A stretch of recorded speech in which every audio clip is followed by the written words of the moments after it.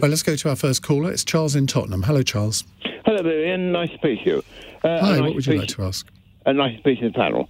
Panel, would you agree with me that the unions are holding the country to ransom? Catherine McKinnell, Labour MP. Are the unions holding the country to ransom?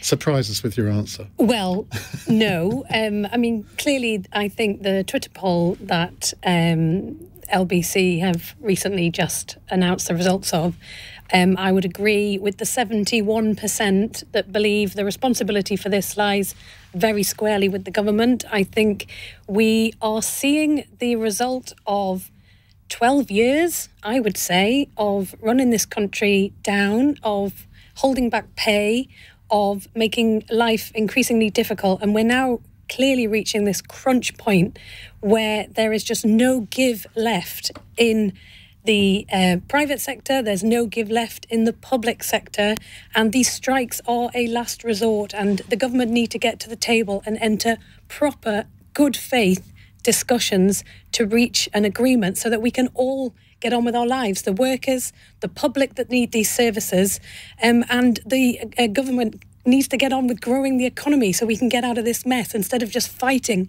with the people that we're relying on to get this country moving.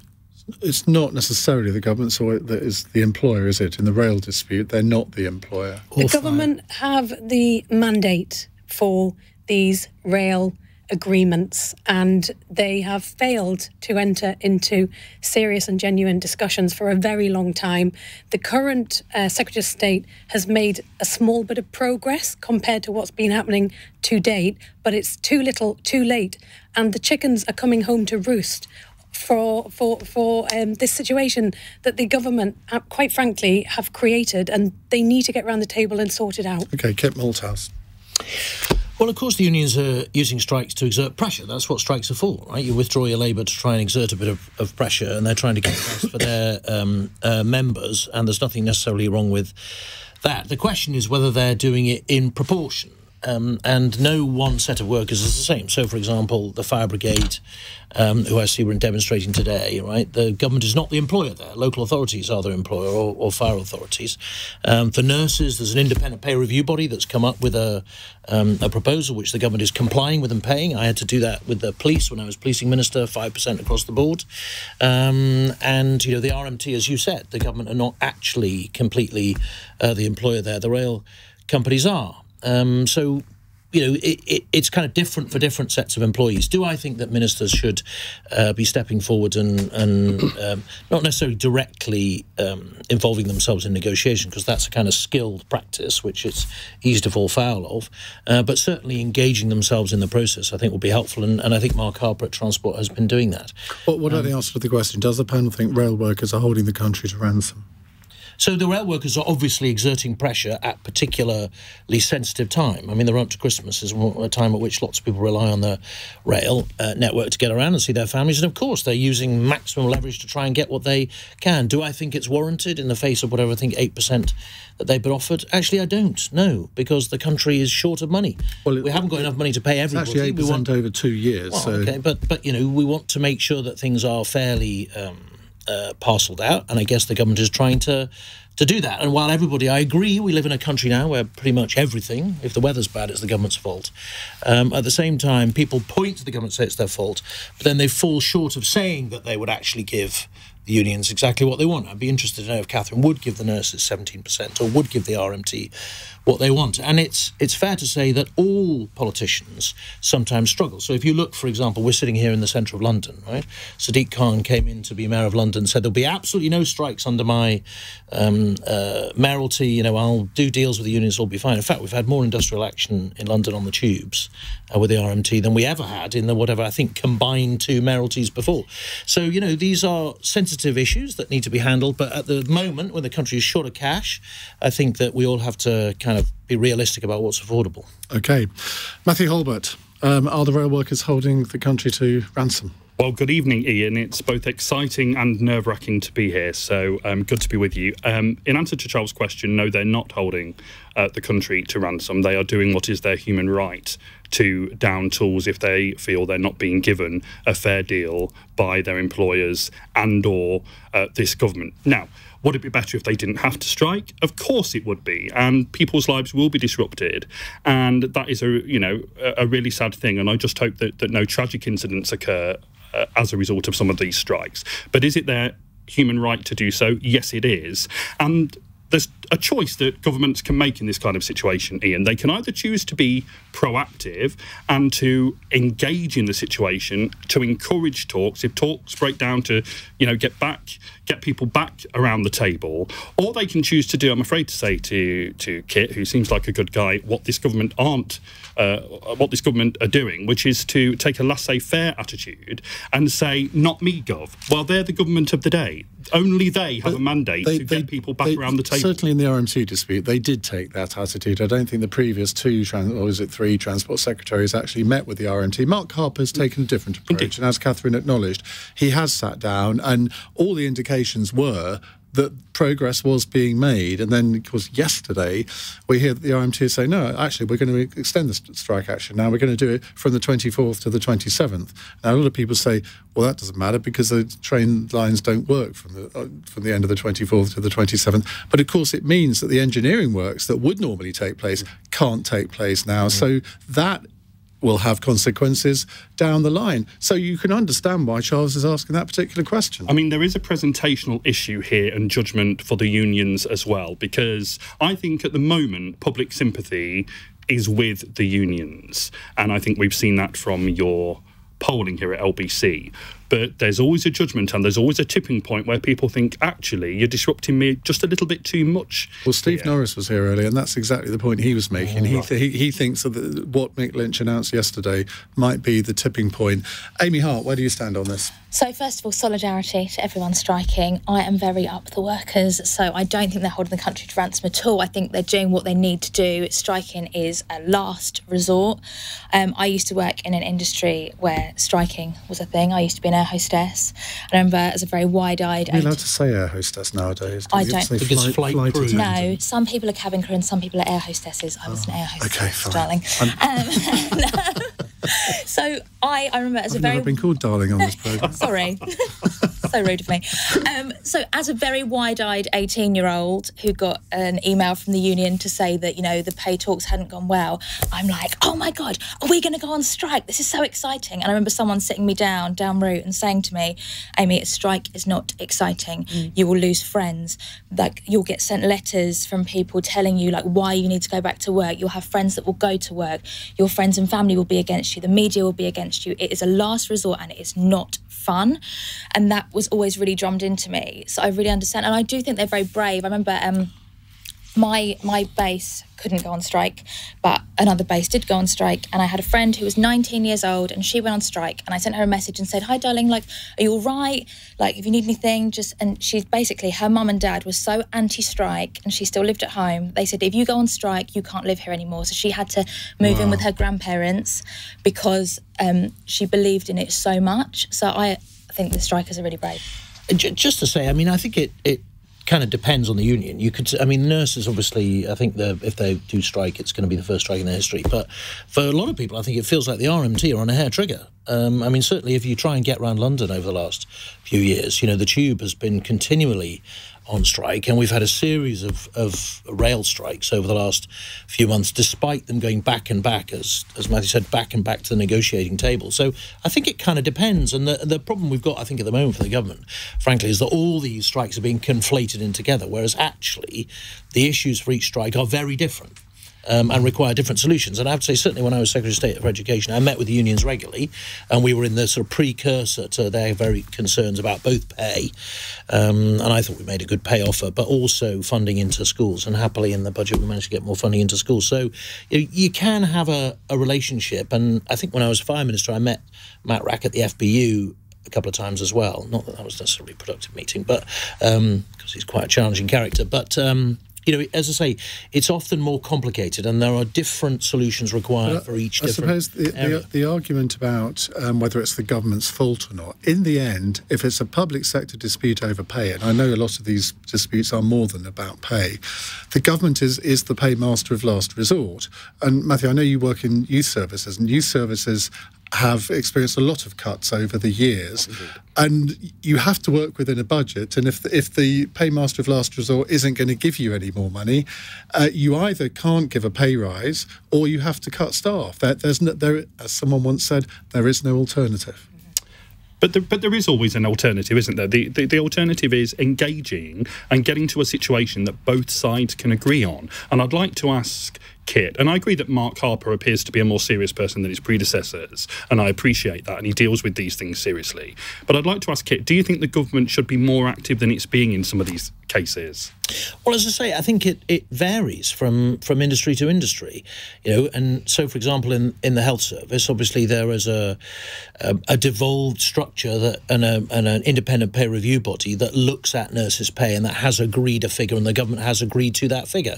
And once you start departing from that, then you undermine the whole process. We had the same process with policing on transport. But why doesn't Stephen Barclay, the health secretary, come out and say what you've just said? Because I can't remember seeing a health minister on the media over the past few weeks while this strike ballot was going on. It's bizarre. Can I just... They have to invite them on in, but believe me, we do all the time, and that they, not just this programme, but across the media, there seems to be a blanket decision by Number 10 Downing Street not to put ministers... They don't even do the morning rounds anymore as a matter of routine. But can I just make the point, though, that this is about strikes.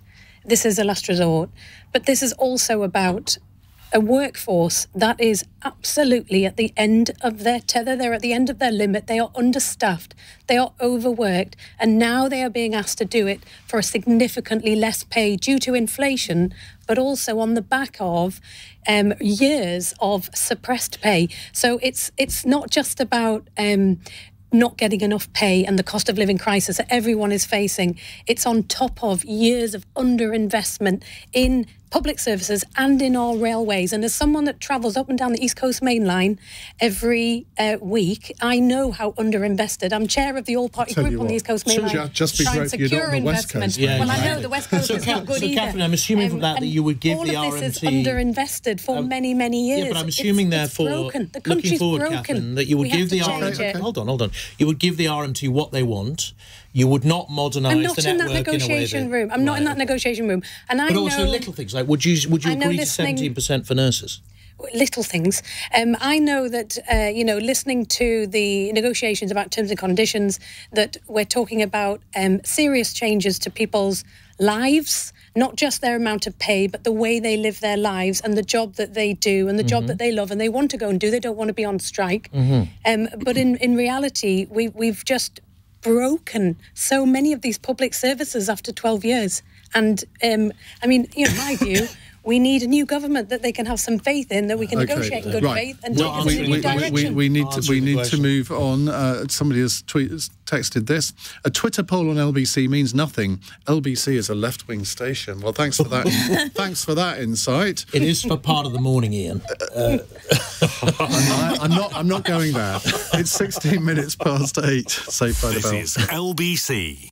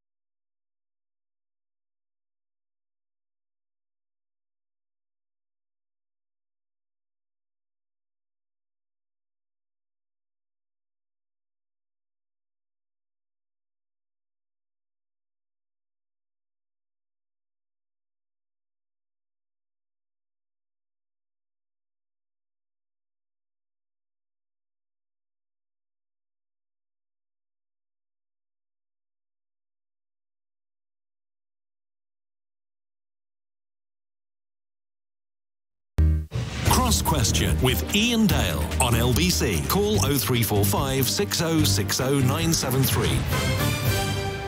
Kit Malthouse, Catherine McKinnell, Amy Hart and Mathew Hulbert with us answering your questions. We have a text question from Kevin in Nottingham who says, should ambulance workers be banned from striking? Mathew. In direct answer to the question, no, they shouldn't be banned from striking, but it's difficult, and it's especially difficult for me. So in July, my mum fell at home in the early hours. She hurt her ribs when she fell. We got to her. We obviously didn't move because she'd hurt her ribs. And we called an ambulance at 5:01 a.m. and a paramedic finally arrived at 4 p.m. And my dear mum died 2 days later. So, of course, if ambulance workers strike, that is bound to have some impact on what is already a distressed service. But I just want to say this. I feel really sorry for the paramedics who get into that profession because they care for people and they want to help people and they want to get to people in a timely manner. And I think I've been having meetings in Parliament today. I sat in the gallery and watched the health debate that happened today.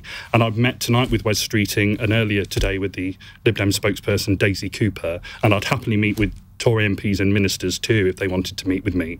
And what I've been impressing on people, Ian, is that we need system-wide change, because the issue with my mum partly was that ambulances were backed up at Leicester Royal Infirmary, I've been told by East Midlands Ambulance Service, therefore weren't able to get out to the likes of my mum in a timely manner.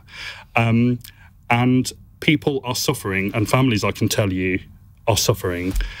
And the reason is because we have one thing leads to another, leads to another, leads to another, and people are really hurting. People are dying as a result of this. And so would it concern me that ambulance workers were on strike? Yes, of course it would. But do they have a right to strike? Yes, they do. Catherine. Well, I mean, I think that put it very well. I think when you listen to ambulance workers and how hard it is to do the job, how hard it is to be unable to get to treat the people as fast as you would like, to be stuck waiting in hospitals, and it is a whole system problem. And I know that we've had this in my area where the hospitals are stacked up at hospitals and they can't get out, and it's just it's a whole system failure that needs to be addressed. But absolutely fundamentally, the right to strike, as we've discussed, and I think we all agree, it is a last resort. Nobody does it easily. Nobody does it willingly. Nobody does it as a first course of action. It's an absolute last resort, and it's only when they cannot get any change any other way. And I go back to this being something that the government needs to look at and address, because I appreciate there are independent peer review bodies, there are independent organisations, but ultimately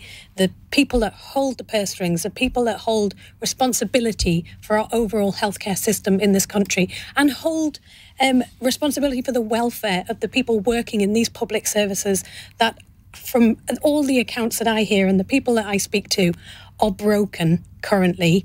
It needs to be resolved. So, yes, they should have the right to strike. It's a fundamental right. Is it a fundamental right for police officers or prison officers? Well, actually, prison officers can go on strike. Well, I mean, at the moment, I think the focus on trying to prevent people from exerting their voice is not the priority here. I think, as you say, the government should come out, and if they don't think that these people need to have the terms and conditions and the pay that they are asking for, then the government needs to explain why. They need to explain to the country why. They need to explain to this workforce why. Because at the moment, all we hear are desperate voices crying for change and a government that is not listening. Ranj in Birmingham texts to say, I'm a nurse. Can I have the same pay review body that the MPs have to decide their salaries? Ranj, be careful what you wish for, because I think MPs got a 2% rise this year, and I think the pay review body for nurses was 5, was it? 5, and police was 5, yeah. And I understand the anger that people, and I've heard it a little bit today, expressed towards MPs, because there's a sense of frustration that the people who are in Westminster making these decisions aren't listening. But I would say direct your anger, and let's direct our voices to the right place, the people who have the power to change this, and that is the government. But they have accepted the independent review body. I mean, so what... And what more are they supposed to do? What's the point of having an independent review body if you don't accept what they say? Well, I think in the ambulance service, it is a whole-scale issue. It's not just to do with this immediate pay rise. It's to do with the inability to actually carry out your role because of the NHS being in such crisis. And so the NHS, as its entirety, needs reform. It needs investment. We need to get these waiting lists down. We need to recruit more people. People are under so much strain. But is that down to the government, or is it down to the management of NHS England? No, it's down to the government to put in place more recruitment plan, to put in place more funding, to get the workforce in place so that the people who are doing this job day in, day out can actually get to the end of the day and have done a good job NHS rather than spending over the last 12 years has gone up from around 100 billion to 150 billion, when inflation, apart from the last 12 months, has been very, very low. Where has the money gone? I mean, in terms of where's the money gone? I mean, an extra £50 billion a year since compared to 2010, and you think, well, how much more money can the taxpayer afford to put into the NHS? But it's not just about investment. It's now one in every £6 that's spent goes into the NHS. How much more can go in? Well, as much as is needed to treat the people in the backlog that we have. I mean, we have so many people waiting for routine operations that are out of work. They could be in work. They could be adding to the taxpayers' coffers. Right, we have let's go to Amy. Waiting lists and people in pain. I don't think they should be banned from striking because, as we've said, like withdrawing your labour is a human right. I do think that hopefully the government will be able to strike a deal before it gets to that point.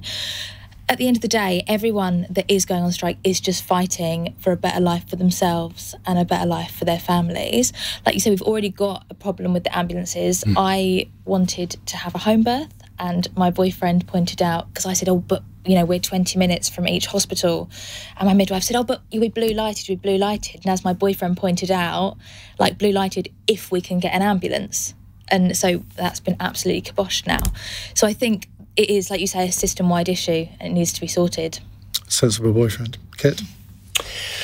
So there are two things to say, really. I mean, first of all, I'm amazed, really, that over the last 30-odd years there hasn't been a kind of no-strike arrangement negotiated with ambulance workers, because they're so critical for people's safety, as Mathew found to his... But if they can't deliver the patients to the hospitals... Well, that's the second question I'm coming on to. And if you look at the police, for example, I mean, we did have a police strike back in the 1930s, which was a kind of shocker for the nation and obviously critical to our safety. And since then, the police have not had the ability to strike, but as a quid pro quo for that, their terms and conditions and all this stuff are quite heavily regulated.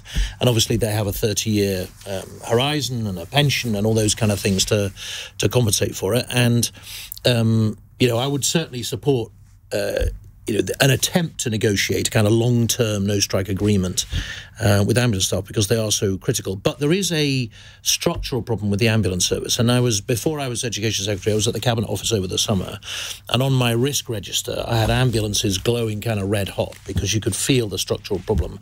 And in truth, as you might know, Ian, I had a sort of 16-odd years in city government in London before, and throughout that period the London ambulance service was always struggling, and the structural problem is that they are part of a conveyor belt, and if there's a blockage in the conveyor belt somewhere, then they're unable to do their job. And the blockage at the moment seems to be discharge from hospital.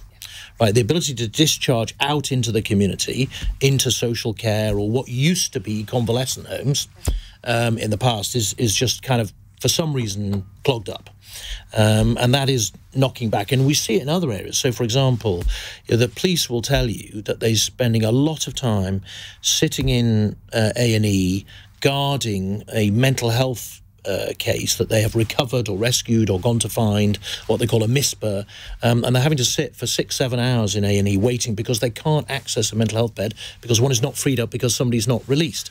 And so I know that Steve Barclay is looking very sharply at this conveyor belt notion, and that there are lots of hospitals now. I mean, certainly in my part of the country, in Hampshire, there are discharge teams that particularly focus on trying to get people out back in the to create the space the ambulances can deliver people. If you know that that's the problem, and I think we all agree that that is the main problem, getting patients who are fit to be discharged.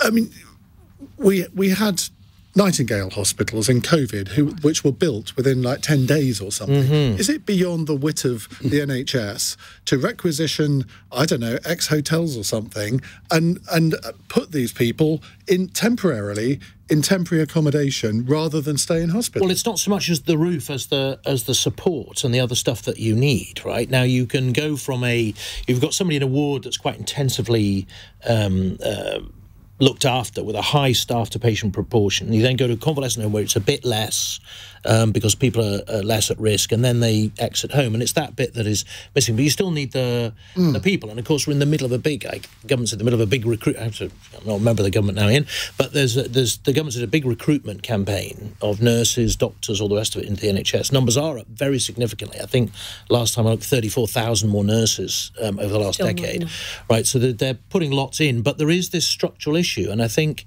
as I understand it, Steve Barclay is looking at this notion of the conveyor belt and how you unlock these particular Thomas, when you refer to it as conveyor belt, it's sort of so impersonal. I know, but that effectively it is a process, right? I understand. Matthew, do you want to finish off? Yeah, thank you. I mean, my view is, and this is what I've been saying to MPs today, is that I think this should be considered a national emergency, actually. We can't have a situation where the new normal is that people are waiting 11, 12, 13, 14, 15 hours to be seen. I mean, I shall never forget, harrowing in my mind, what my mum went through in those 11 hours. It's seared on my mind, and that's why I'm absolutely determined to raise the matter. But I think we need cross-party stuff on this. I know we're heading towards an election. I know parties want to make their party political points. We live in a thriving democracy, that's quite right.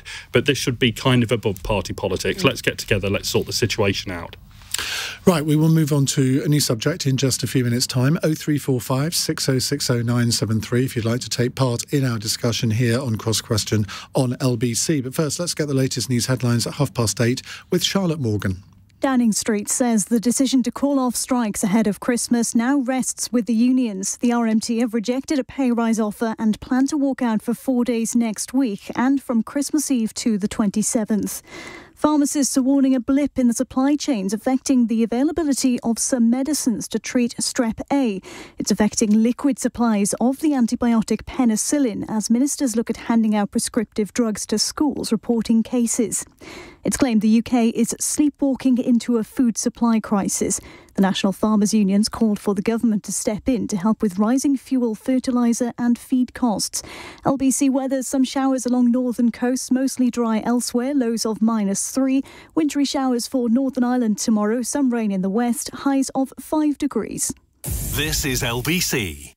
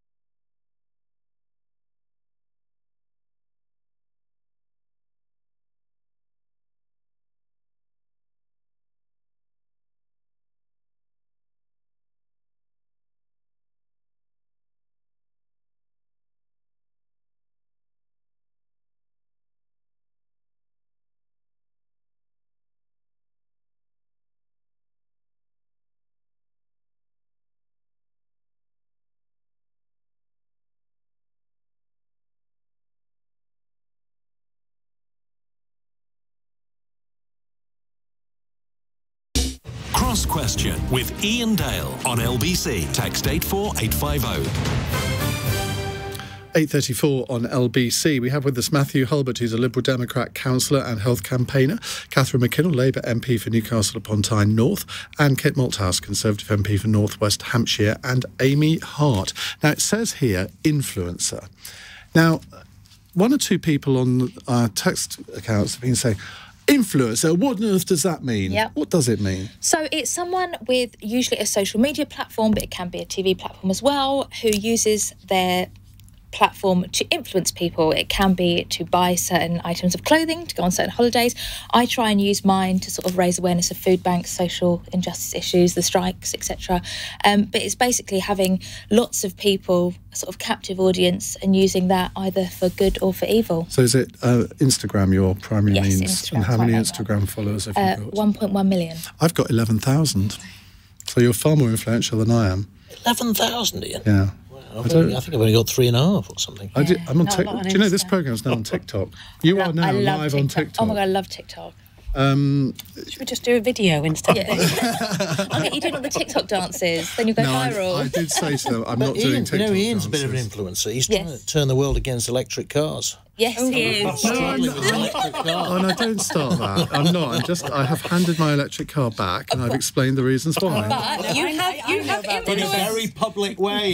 Very sensitive. One at a time. You are an influencer because my boyfriend wanted an electric car, and I was listening to an old episode of For the Many, and it took Ian like 10 hours to get from, was it Beverley to Tunbridge Wells, because there was no charges. And I tell everyone that story, so you are an influencer. I'm afraid I have done more than anybody else to put people off electric cars. I'm an EV driver. I think I am great. ashamed of myself. Right, let's go to another call before I get into even more trouble. Cam is in Nuneaton. Hello, Cam. Good evening, panel. Hello. Hello. Oh, What's your question? I wanted to ask, basically, it was how far should the government push with the Operation Get Tough? That's on the Just Stop Oil protesters, isn't it? Yes. Is it really called that, Operation Get Tough? They normally have sort of... I mean, this wouldn't have happened in your day in the Home Office, Kit, would it? Because that's a bit of a crass one. It'd be slightly elliptical if you were choosing the title. Yeah, in normal times, there's a list, so the name is effectively random. Right. That it comes out of the thing. So you would have a random name that wasn't necessarily quite as descriptive as they've gone for there. But there's obviously some communications expert has got hold of the project and put that name in. Look, obviously, people have a right to protest, but there are boundaries to it, and I think we've seen in recent months, and in fact the last year or so, that, in my view, that boundary has very often been crossed to the extent that sometimes lives have been put in danger. I mean, when we've got field protesters strapping themselves to gantries filled with thousands of gallons of highly explosive fuel, and indeed putting police officers who have to go up there and recover them, putting their lives in danger too, I think we can all agree that the boundary has been crossed. And also when they are blocking motorways so that people, even if they are in an ambulance or not, are not able to get to a hospital. I mean, we've seen protests here stopping people get to St Thomas's Hospital. I think most right-thinking people think that is crossing the boundary between my right to go about my business and get to a hospital and all the rest of it, and your right to protest. And so I do think there's a case for there to be much swifter and more severe sanctions against those who are protesting. And in fact, I took a public order bill through the House of Commons when I was policing minister that did exactly that, and brought in new offences. For example, these people tunnelling, again, was a very dangerous thing to do for themselves and for people who have to rescue them, making that a severe offence and increasing the penalties in the hope that we might deter these people from their practices. I have to say, that bill was controversial, opposed by quite a lot of people in the House of Commons and in the House of Lords, but nevertheless, I think deemed necessary, and even more so in the light of the process we've seen in the last few days. I think we all know, don't we, broadly, I hope, where the line is between protest. Yes, but we'll all have a different line. That's the thing, isn't it? Well, I'm not sure necessarily we will, actually. I think the vast majority of people... I mean, there are obviously people who support them and think it's, these kind of eco-terrorist tactics are legitimate. But I think the vast majority of people actually think that when you've got people who are prevented from getting to hospital and endangering their lives because of these protests, that the vast majority of people would agree that something needs to be done. Amy, it was up the workers. Is it up the gantries as well? No, this is the thing. So everyone has their issue that they're so passionate about. And as much as I would not climb M25 bridges or throw soup over paintings, I mean, they're very creative, these protesters, but they have got us talking. If they'd just gone out with placards and stood outside the House of Parliament, would we be talking about them? We wouldn't.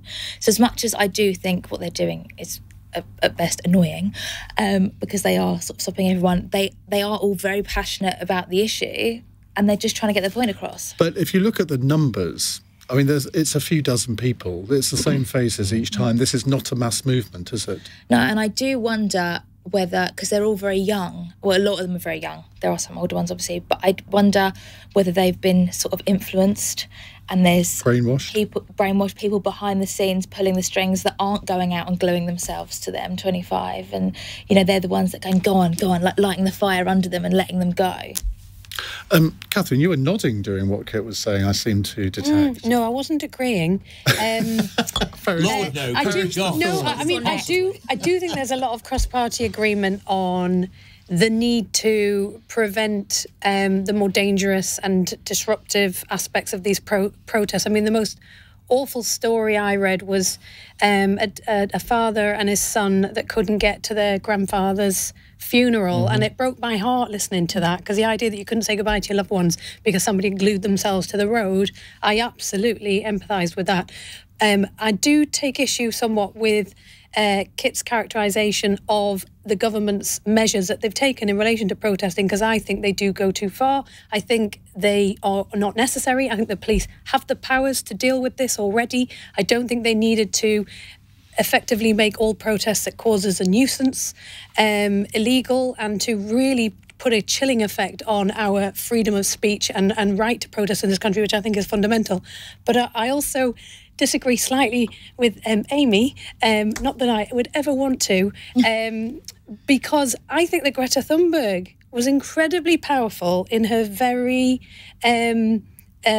quiet and dignified protest, and I think raised the awareness of the climate crisis and what we need to do to change it in an incredibly effective way. And I think there are many ways you can really be passionate about these issues without preventing people going to work, and without putting police officers in danger. All protesters need to wear pigtails. That's what you have to do. Matthew? So this is difficult, isn't it? Because I absolutely believe as a Liberal that people have the right to protest about an issue that they feel passionate about. But equally, if, and this wasn't the situation, but if a protest had stopped, had been the reason that an ambulance couldn't get to my mum when she was lying on the floor after all those hours, I wouldn't be so happy about that protest. And I think it goes back to what I was saying earlier on in regards to striking workers, that protesters have the public sympathy up to a point when they no longer have the public sympathy.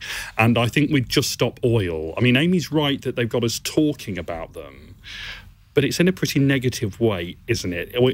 No one really talks about them in a positive sense because what they do is so disruptive. And so I think actually you can protest in a way which gets your point over and gets hopefully government and parliament listening without causing such disruption to people that people's lives could actually be in danger because of what you're doing. It is interesting, isn't it, that when Extinction Rebellion first came on the scene, I remember sitting here or wherever I was broadcasting from, sort of saying, well, this is actually quite a refreshing way of doing it. They seem to be quite innovative, and then they seem to get taken over by, shall we say, some of the usual suspects. And again, it was the same faces that you saw doing the sort of traditional, really disruptive protests, rather than the sort of almost street carnivals that they had at the beginning. I think people rather bought into that, Kit, didn't they?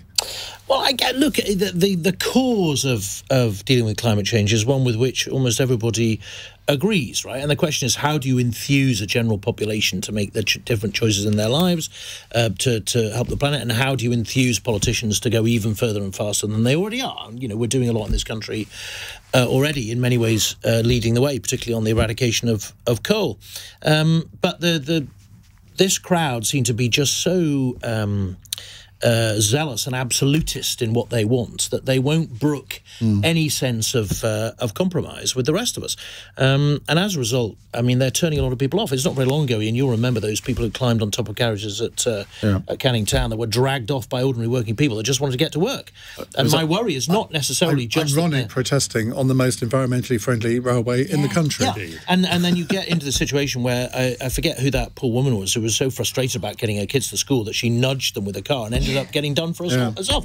And so you end up with these very, very tense situations. And I know a lot of people look at footage that's coming from Italy and France where the police are just getting in there and dragging them off and throwing them on the side of the road and thinking, well, you know, we could do with a bit of that. So it's a very difficult... Speak to my partner, it'd be more than dragging them off the road. Well, it's a very difficult and challenging situation. While I totally agree, protest is fundamental to our rights in this country, there are boundaries. Right. And we're just trying to set where those boundaries are. I've got 3 questions I want to get through before 9 o'clock, so I'm going to ask you all to be a little bit briefer in your answers in the next section of the programme. It's coming up to 8:45.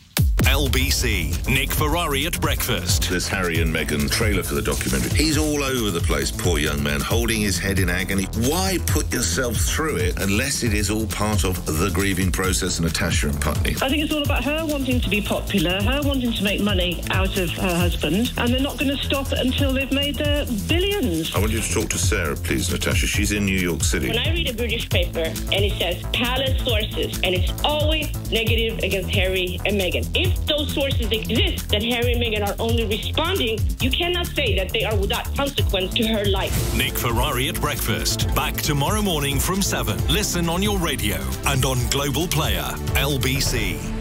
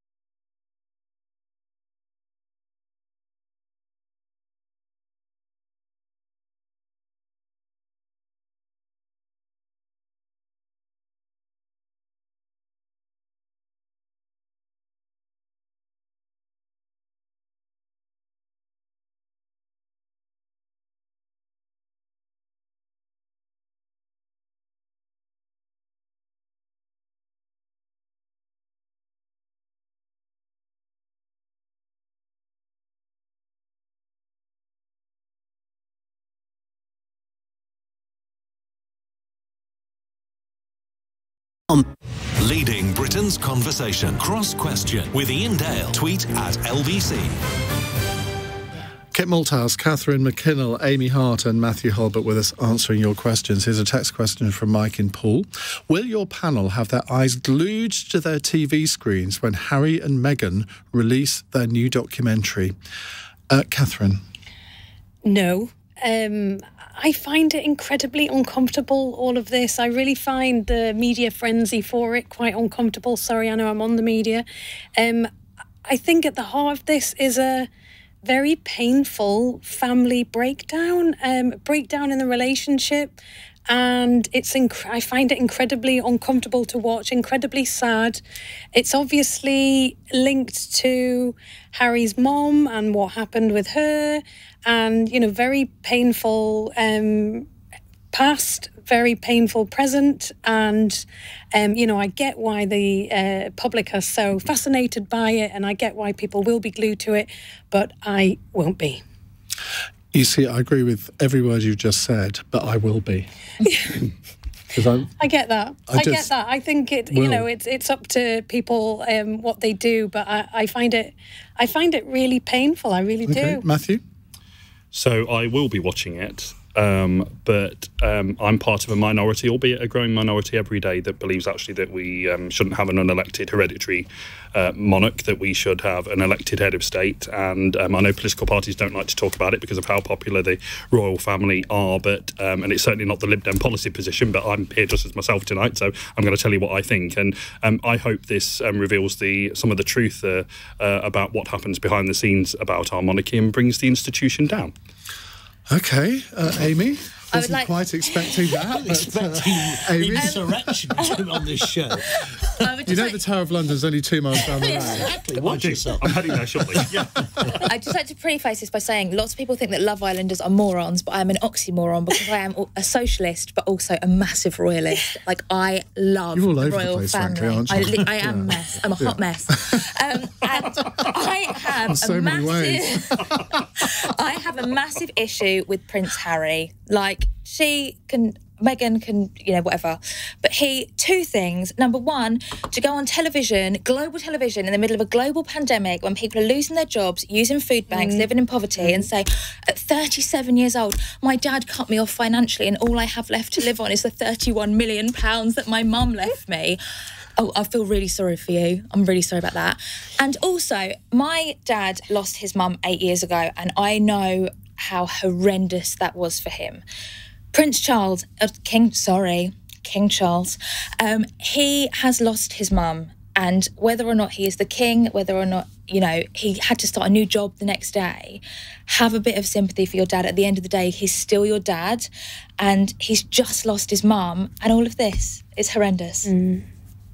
Good. I think they should get over themselves. I completely agree with you. I mean, talk about first world problems. There they are sitting in this massive multi-million-dollar mansion complaining about how awful their lives are. I just find it kind of tasteless, really. And so I won't be watching. And I also, to be honest with you, looking behind it, right, all this stuff, that they're doing it for money. Yeah. Right, it's not like they're trying to do... I mean, when Harry did the Invictus Games and all that fantastic stuff for veterans, right, and when he and William and Kate talked about mental health issues, and they didn't do it for money. This is kind of, as I think somebody said in the Daily Mail today, monetising their misery, and I find it all a bit tasteless, really. But let's not get pious and pompous about this. I'm telling you what my view is. You know, in terms of William and Kate, you know, they recently did their Earthshot thing in America, but didn't fly the winners over. They just flew the celebrities over. I mean, come off it. I mean, you know, so I hope this programme really lifts the lid on this institution, and I really wish that some in political parties would be brave enough to say it's not good enough today. If we shouldn't have an elected House of Lords, if we shouldn't have an unelected House of Lords, which we shouldn't, they should be elected. We should also have an elected head of state, surely, and no political party will ever talk about it. Why not? Because they're magical. Because we don't. Magical. No, because I think having a constitutional monarch has worked for us remarkably well and provided stability over many decades and decades. And I think it works better than having an elected and therefore partisan president. Yeah. Oh, it works in Ireland. Come off it. It works in Germany. Of course, it could happen here. Thing is, we don't actually need to watch the show because it will be everywhere, all over the media. So you don't actually need to waste it. You can literally just read it on your phone. This is probably going to be the last mention it gets on this programme, I have to say. Right, let's move on to another money-making exercise. Hannah in East Grinstead says, Matt Hancock officially launched his new book, Pandemic Diaries, today. Should he be capitalising off his role in the pandemic? And do you trust his version of events? No. Amy? No, I don't at all. I think he was ridiculous for going on I'm a Celebrity. He's not a celebrity. He's an elected member of Parliament. What about his constituents? He shouldn't have gone on there. And this is like a big glossy autobiography. Is he going to start like doing book signings and things? Like, no, I don't like it.